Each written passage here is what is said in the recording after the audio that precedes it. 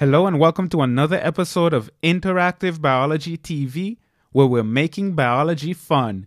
My name is Leslie Samuel, and in this episode, episode 46, I'm going to talk about how adrenaline and acetylcholine affect heart rate. So let's get right into it. In the last episode, episode 45, we looked at this slide where I showed that in the SA node, we have a pacemaker potential that results in a spontaneous signal so that we have the heart beating in response to these action potentials that are automatically generated in the SA node. Now, if you haven't looked at episode 45, I would recommend for you to pause this right now and go and watch episode 45 so that you can get a full understanding of what we're going to be talking about.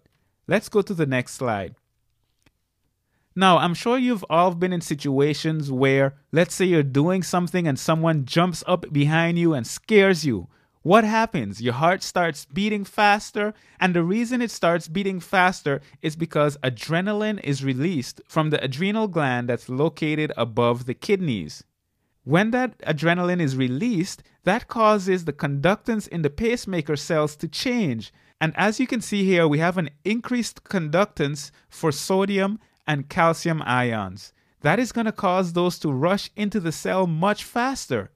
So it's going to look a little different than what we looked at before because the membrane potential is going to increase significantly faster so that we're going to get a faster action potential. So it might look something like this. As you can see, the signal happens much faster, and forgive my sloppy drawing here. So we have signals being produced much faster, and the heart rate increases.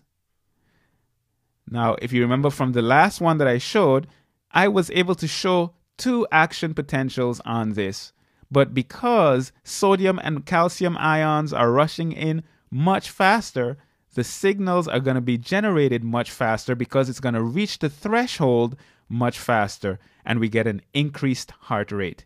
So that's adrenaline. Now there's an opposite effect where instead of adrenaline being released, we have acetylcholine being released. And I didn't plan for the acetylcholine to come in as a flame, but it did for some reason. And what happens when acetylcholine is released? As you can see up here, the conductance for potassium is going to increase significantly. Now, you should know that potassium wants to leave the cell. So this is going to increase hyperpolarization, and it's going to slow down depolarization. So what's going to happen is, instead of this rapid depolarization, we're going to get a significantly slower depolarization so that it takes much longer to reach the threshold. When it reaches the threshold, the usual process happens. Voltage-gated calcium channels open, and calcium rushes into the cell. Then we have our depolarization.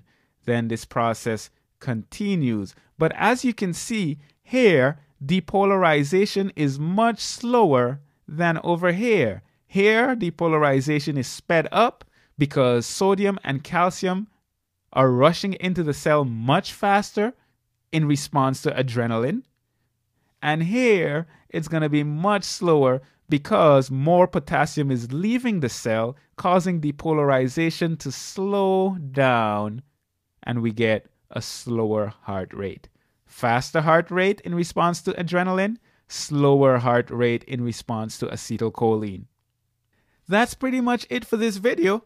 As usual, you can visit the website at interactive-biology.com for more biology videos and all of the other resources we're putting together over there. This is Leslie Samuel. That's it for this video, and I'll see you in the next one.